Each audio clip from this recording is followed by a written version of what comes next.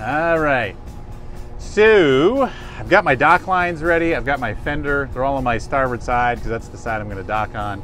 And when I pick where to dock here, I'm gonna pull up so I make space for other folks.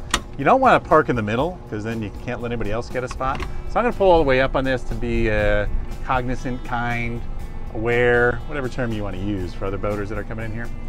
As I'm pulling in, I am pulling up into the current and I'm just ferrying the boat over towards the starboard side or towards the dock, nice and slow, in and out of gear. Now, a lot of times they're gonna have folks over here to help you out if you want to. Just ask them. I didn't need help, so I'm okay with them going to do the rest of their job. But as I pull up, my lines are all set. It's not hard for me to get my line on, and I'm not making it perfect at first. I just want to get my lines on so I'm secured to the dock.